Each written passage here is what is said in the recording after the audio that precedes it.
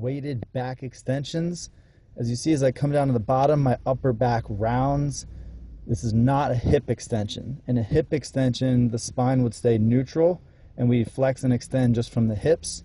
But in this movement here, the weighted back extension, you're going to see my spine flex at the bottom of the movement right here and extend at the top. You're still going to drive the heels through the back of the pad. Great movement for the erectors. This is going to help with your deadlifts, your cleans, and any pulling exercise. You're still going to get some glutes and hams in here as well. Again, this is the weighted back